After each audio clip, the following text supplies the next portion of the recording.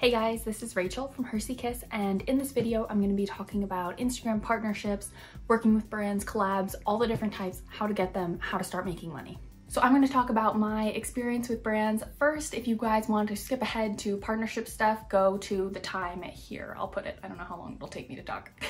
Okay, so let's dive in. So first things first, I figured I'd tell you guys a little bit about how I got started with partnerships and where that all kind of began for me and how I've been learning along the way. I started my page sophomore year of college, which is now 4 years ago, and at the time maybe I had like 300 followers. And when I was in school, I was in a sorority, I was on the leadership team, and I was super active in kind of like the community, doing a lot of clubs, participating in a lot of things. So I was reached out by a brand called On Campus Advertising. They are very similar to Youth Marketing Connection. Both of those are the two first agencies I started working with.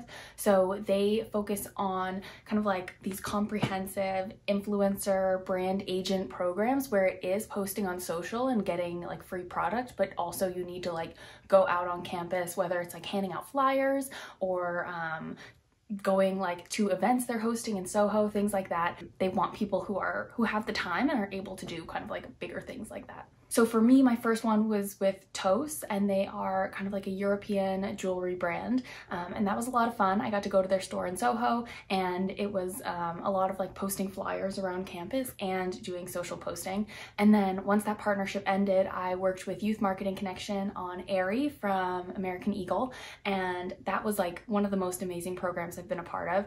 I worked with an agency based out of Boston, and they reached out to me via email because they saw my work with Toast. And that was a much more like event focused partnership. So with them, they did send like these huge gifting boxes every month, but it was like stuff that they chose for us. And then we would have to post on social, I think like once a month, and then do story hauls. And then when they had store openings in New York, or they had like Iskra coming to an event, or Nina Agdal was at one of the events, we had to like hype it up ahead of time and then go to the event and post either on our accounts, or sometimes we got to take over the Aerie Instagram story too, which was really fun. So that was kind of like my first dip into partnerships, and I got both of those only because not only, but like primarily because I was on a campus at the time, and there are a ton of campus partnerships like that. So I will talk more about that in a second. When I started with Aerie, I maybe had like 200, 300 followers. So it was really that like on-campus person that they were looking for, not necessarily my social following. But luckily through that partnership, I got to grow my page, which was really exciting. Whew, I'm winding myself. The next partnership I kind of led myself into was also another brand ambassador position. So that was with another agency called Arch Rival. It also does kind of similar programs like that, but they don't just focus on people in college, they focus on all ages. So that was the most amazing partnership I've ever had, I think. They were amazing to work with, and the agency really helped us to get to know the company itself. They took us all out to their home office, which is like their headquarters in Ohio, and it was really just like summer camp. Like us, like it was maybe like 40 ambassadors, all of us together. We just like hung out, we had campfires, we were going to dinners, we were just doing all this like super fun stuff together, and we really became really close. So I loved that partnership. It was kind of along the same lines of like gifting and posting on social, but also doing like in-person activation. So for me at that point, I'd graduated college, and it was a lot of like fun surprises for people in my life to bring Abercrombie into their life in a new way and like reintroduce them to a brand they already loved. So that was maybe the best partnership I've ever had, and I can talk forever about that. When I started with Abercrombie, I think I had like just over 2,000, and by the end of the partnership I had gotten to 5,000 because they were constantly reposting us on their page, they were putting us on their stories, we were on their website wearing all their stuff all the time. So all of those were like really amazing ways to grow my own page, and they were what I was looking for at the time. I think something more like full encompassing. That was the only brand you were allowed to work with at one time, and it really helped introduce me into this whole world. Yeah, but those are my first 3 partnerships. And about a year and a half ago when Abercrombie ended, I kind of had to become like freelance, and it was my first time doing that. So I was so scared. I really did not even know like how to pitch to brands, how to do any of that. So this is all stuff I've been kind of discovering by myself and trying to figure out and learn. There aren't really any good resources online, so it's really just like trying everything you can, learning from blogger friends. So I just want to share my experiences with you guys to help provide that resource, because I feel like it's really hard to like find a place to learn this information. So just high level, there are a few different types. There are actually a bunch of different types of partnerships, but kind of the main categories are just like gifting with no posting requirements, gifting in exchange for a post or story. Then there is like paid promotion, so getting product and being paid to post it on your feed and story, which is kind of, I think, like the ultimate goal for a lot of people.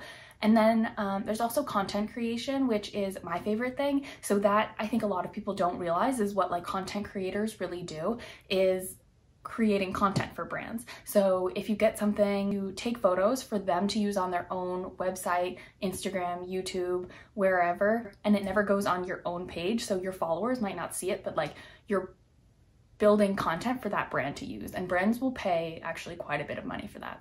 And then also it's kind of like the brand ambassador stuff that I was telling you about that I did. So those are paid opportunities, but each agency kind of pays in a different way. Those are really fun opportunities if you're looking for something that's like more involved than just posting on social. Since I've been doing freelance, I've had the opportunity to work with really cool brands like Sephora, French Connection, Forever 21, Princess Polly, Nasty Gal, Showpo, DSW was one of my favorites, The Body Shop, Folane, Nutrafol, Birchbox, and then a few different like swimsuit brands, clothing brands. Like there's a lot of like things. Oh, Disaronno. There's a lot of cool partnerships out there. A lot of brands do things kind of ad hoc, so it's hard to really know what all of your options are, but hopefully this video gives you guys some clarity on that. I'm gonna dive into each of those different types of partnerships and how they kind of come about, and then at the end we can talk about pitching, or maybe that'll end up being another video. For gifting, if a brand is going to reach out, they will probably email you, or they will send you a DM and ask to email you and say, we want you to try our new product. Here is like, give us your address, give us your contact information so we can send it over. And it's just simple as that. And then they send the stuff and you can try it. It's up to you whether or not to post it, but usually I try to clarify that ahead of time, because sometimes brands will like say it like they're giving you a gift, but they expect you to post it. So I just try to set all expectations like up front, make sure nobody's gonna get like disappointed there. A lot of brands are a little bit skeevy about it, where they will like try to guilt you into like not accepting payment. I don't know, it's like a weird dynamic. I think the best way to go about it is to not expect anything from anyone. Every blogger, every brand has their own way of working and their own kind of budgets or like expectations, so you never really know what you're getting into with each brand. Next up is gifting in exchange for posts. A lot of kind of mid-tier clothing brands, like trendy, not necessarily fast fashion, but trendy clothing brands will do this actually. And this is what you see a lot of like content creators, bloggers, influencers doing on their pages with clothing brands. I don't want to like name too many. They'll do like monthly giftings. So they'll send you a box of stuff, and usually it's like post 1 or 2 things and a story haul. So I've done a few of those. If you follow my page, you probably see a few of those brands regularly. Once you get to a certain point, it is ideal to be paid for every sponsored thing. I'm totally okay with gifting in exchange for posts with certain brands. So for me, if it's a brand I really love and I like their stuff and I would want to post the clothing anyways, then that's something I'm totally okay with. But a lot of brands, it's kind of my rule at this point that I only accept paid partnerships, but there are a few exceptions to that. So usually it's either like a certain number of items or it'll be a dollar amount. So if you've worked with a brand longer, they'll start to like increase your budget. So for me, sometimes it'll go up to like $450, $500 for a month of gifting. So you get to go on their website, pick out everything you want up to that budget limit or up to that item limit, and then they'll mail it to you. And then within 2 weeks, usually you need to create the content and post it on your page. So that's one of the easiest ways of collaborating. I think a lot of brands do that. Places like Midjourney are only like really mostly only do that type of partnership. So some of it's like stuff you genuinely want. I think that's totally okay to not get paid for it. So next is paid promotion. This is one of my favorite types of partnerships, is getting paid. The majority, actually the only paid partnerships I've had have been with agencies, not with brands directly, if that makes sense. So brands who are working through influencer agencies tend to be a little bit more like legit. They have their stuff together a little bit. They are willing to spend bigger budgets to pay other people to manage their influencer stuff, and they have bigger budgets to spend on influencers in general. So agencies will usually email you or reach out and say, we have this really cool opportunity we want to work with you on, and then they'll ask you your rates. So this is where you need to be really self-aware. You need immediate media kit and a rate sheet to email them back. So sometimes if a brand will reach out to me, they'll say, we want 3 in-feed posts and like 10 stories over 3 months, just say. So then I need to understand like 3 posts, 10 stories, like how much does all of that equal? I'll tell them how much, and along with a rate card and media kit, and then they'll tell me, go back to their clients, figure out whether or not they're actually able to accommodate that. If they are, yay. A lot of different brands will either like let you go about your business and post if you want, but usually with agencies, they want to approve the content ahead of time. Before you even post, you have to send them the photo, you have to send them the exact caption and everything like that for their clients to approve exactly what you're going to be posting. Sometimes if they really have their stuff together, they will be promoting your post through Facebook Business Manager. If you don't know what that is, go learn. Through Facebook Business Manager, you can give different agencies or brands access to your page, and from there they can sponsor your own things and put their money behind it, if that makes sense. So right now I'm working with a beauty brand and I've given them access to my Facebook Business Manager, so they're using their dollars, nothing coming out of my pocket, they're just using their own money to sponsor my own stories and posts that I did that are branded content for the beauty brand, and putting it out there for more people to reach. So it really helps me and it helps them. So that's really a good deal. I love when brands do that. I think it's kind of like a win-win. So once your partnership's over, then you need to figure out invoicing, which was another thing. I was like, I literally don't know how to do this. It's like running a small business. It's crazy. I started using the app Wave, and they are amazing for invoicing. They keep everything like super in order. I don't know. I really didn't know how to begin with invoicing. So you want to send a net 30 invoice. So when a partnership ends, the brand, once you send the invoice, they have 30 days to pay you. So, the sooner you get all your paperwork and invoicing done after the partnership's over, the sooner you will get paid, ideally. And a lot of people I know have had problems with chasing down brands who have not paid them. I've had that happen a few times. Luckily, it didn't have to go to court, but I know people who have gone to court for like not getting paid for their partnerships. So it's all about like hounding them afterwards if they haven't sent the payment through, or sometimes it like goes into accounting and then it gets lost, and you just need to make sure that you're getting paid for your work. Usually you get paid over PayPal or via check. Then it just kind of like goes on from there. It all happens over email. So that's definitely the most complicated one. I have a few other different things. Content creation is a lot of fun too. I did a video for Shiseido, and they didn't tell me where it was going to be used. It was a review of a face mask, and I found out later that they were putting it on Sephora, so I didn't have to post it anywhere. I made this 3-minute or maybe like a 1-minute video for them using the face mask, giving my review feedback, and then in Sephora, when you go onto the page, I'll put it here, when you go onto the page to like view the product, and it shows like a video at the end of someone using it, like that was me. So that was a really fun opportunity. Those types of things are always paid for the brand to use on their own pages or on their websites a lot of times, or just on any other platforms where they might be selling their product. So that's a really cool opportunity. Those are honestly like, I feel like the most fun because it's less pressure. You don't have to put it on your page, but you also want to create something really cool that the brand will want to share it out everywhere and spread your own content, which is cool. A lot of brands have started doing a lot more of this like UGC, user-generated content, that they want on their website, on their page. So creating that kind of stuff for them is always like so much fun, and they love spreading it out. A lot of times that's what hotel partnerships are too, where you'll get a free stay in exchange for posting and creating content for them to use on their own. So that's something to be aware of. A lot of brands will only reach out if they want that. It's hard to kind of pitch content creation for people. Okay, next up is brand ambassador programs, and that's what I kind of started my whole Instagram career with. They're a lot of fun. There are a bunch of different agencies that do purely like on-campus type of brand partnerships, and I feel like that's the primary place where you can do this type of thing. One of my friends is working for Hint. There's people working for Tinder, Victoria's Secret, Express, I think Pink too, or who else? I mean, I was working with Aerie. I know they're still running their program. If you're in college looking for something to do, that is like such a good opportunity to get to work with these brands, get to know these agencies, and just create those relationships early. It is a more like comprehensive thing. Like, so for Aerie, on Saturdays, we would usually have to go out and hand out sunflowers on the street, which kind of seemed like, I was like, oh, I don't want to talk to strangers in Soho. But then by the end of the day, I was having so much fun with it. I was there with one of my friends we were working with, and we just had these huge buckets of sunflowers, and we're just handing them out to people. And we're like, here's a sunflower from Aerie. And people were like, ooh, like, what are you giving me? But it was actually like very nice to see how something like that could just brighten up their day. So that's kind of what brands are looking to do with brand ambassador programs is just to like bring a smile to someone's face, like from a brand,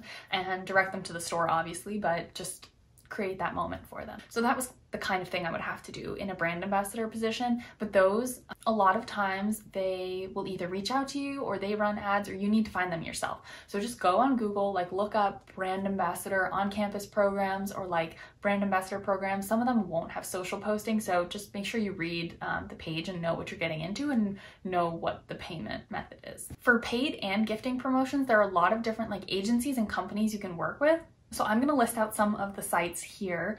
There are so many. Every single one is going to claim to have like the greatest pool of influencers ever, but like there are so many platforms. It blows my mind that like, I don't know, maybe someone like Coca-Cola goes to 5 of these different agencies and one of them tells them they have the most influencers, so they only work through that one platform.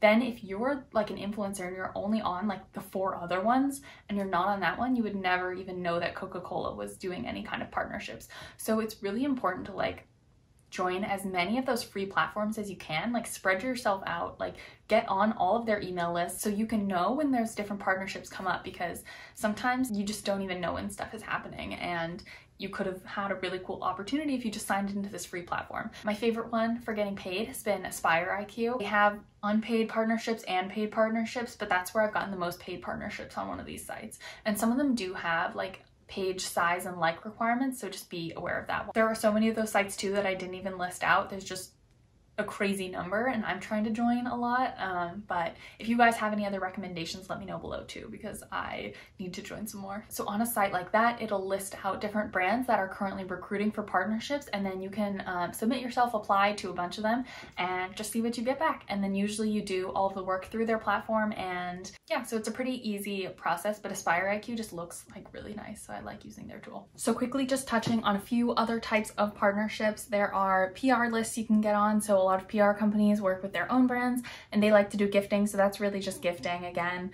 A lot of companies do paid reviews or unpaid reviews. So in exchange for a product, they'll pay you to write a review on Amazon or something like that of their product. So that's another like quick, easy way to make money sometimes. That's really all the types of partnerships I can think of. There's probably a ton more. Step 1 before any of this is to have a business account on Instagram and to make sure that you have an email on your page. You need an email that's completely separate, that's for your Instagram business, so that brands can reach out to you and know you're kind of professional, if that makes sense. I have a Gmail. A lot of people I know who are like up to 100,000 still even have a Gmail without their own like dedicated website, so you don't need that. You can do a Gmail. I have hersey.kiss.contact at gmail.com and that works just fine. So my friend and I had a sunglasses brand, and when I was creating my media kit, I wanted to know what like big influencers media kits looked like. So I reached out to people in like the 150,000 range and asked them like, I would love to partner with you. This is like a little shady, but I was like, I would love to partner with you, and I was interested in like what their rates were. And they sent me their media kit. So that's kind of how what I based my media kit off of, was what they had in their media kits. And one girl worked with this influencer management agency that I actually was going to go work at for my 9 to 5. So it was cool to see that like she has management who was working on her page and they had approved that media kit. So I was like, that's what I'm gonna go with. So I used that kind of as a template for my own page, which was just maybe like the biggest blessing. There are a lot of online resources. 4 is a really good place to look if you need one. Maybe I should do another video on like setting your rate sheet and prices for different things on your page. But that was one of the hardest things for me to figure out when I started going like freelance. I had always gotten either an hourly rate or like a monthly stipend. It was really tough to figure out how to start pitching brands, how to start getting paid and doing that interaction. Really learn from other people and get a feel for what other people in your like size category are charging and what their media kits look like.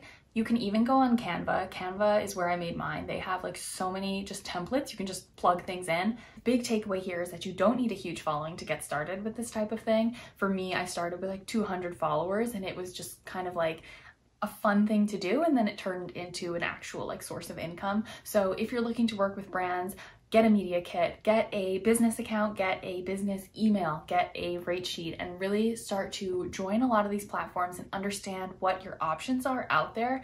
And eventually things will just start flowing in, coming towards you. If you guys have any questions about partnerships or anything else like I didn't answer, feel free to comment below or DM me. My Instagram is hersey.kiss, and you guys can reach me there. Thanks guys, bye.